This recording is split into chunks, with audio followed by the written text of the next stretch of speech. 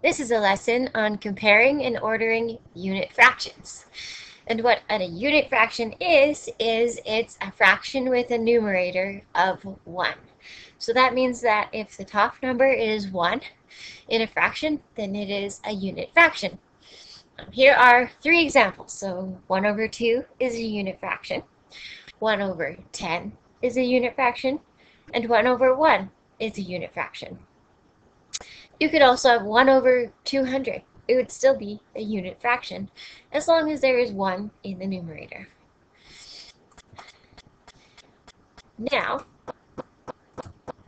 with different unit fractions, the equal parts of the whole have different sizes.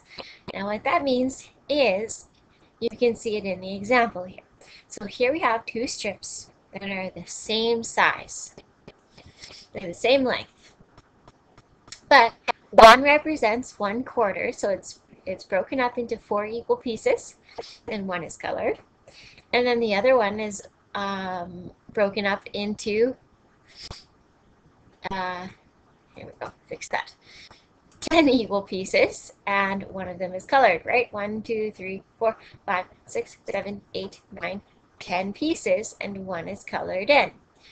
So we can say that 1/4 has 4 equal parts in the whole, 1, 2, 3, 4, and 1/10 has 10 equal parts in the whole. So they're all equal parts. I didn't make this one very equal, just fix it. There. Now, fourths are larger than tenths. Now, this might get tricky because normally you think that 10 would be larger than 4. But in the case of fractions, and in the case of unit fractions, fourths is larger than tenths. Okay, and that is because you can see right here, this blue space, this colored in space, is bigger than this colored in space. And that's why fourths are larger than tenths. So that means that since we're just coloring 1 in each one, that 1/4 is greater than 1/10. Now remember that the greater than symbol points towards the right, and think about it as the alligator. The alligator always eats the bigger number. So the opened part is toward the bigger number, and it's pointing at the smaller number with the arrow. Okay, now it's time for you to practice.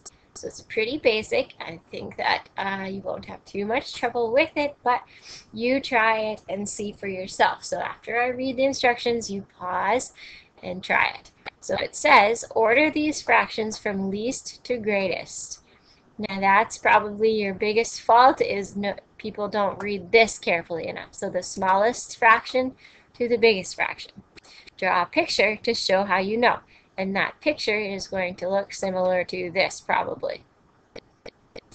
All right, so pause now and play again once you have finished. Okay, so now that you've finished, let's see how you may have done it. All right, well, my rectangles are going to be, they're going to be teal, and then I'll divide them up into purple, I guess. So I need 3 of them. 1, and they need to be about the same size. 2, 3. Now, what I need to do is to divide each fraction up based on, or divide each strip up based on each fraction.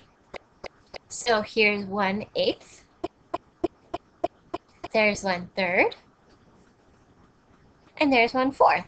So, now we have to order them from least to greatest. So that means that the smallest amount shaded in to the greatest amount shaded in. So that means that my first fraction would be 1/8. We put a comma in between our fractions. The next one would be 1/4. Then we put another comma. And last, our biggest one is 1/3. So that's the basics of what you'll be doing. Now we can come up with a fraction rule as well, so that we can figure this out without having to draw the picture. Sometimes it'll ask you to, so you do need to draw that to show you understand why, but this is a rule. So the fraction with the smallest denominator And this is when it's a unit fraction only. The fraction with the smallest denominator is always the largest fraction.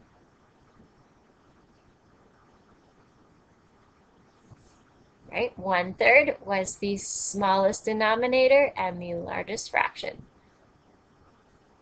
All right, so your assignment is page 192, numbers 1 to 3, and number 5.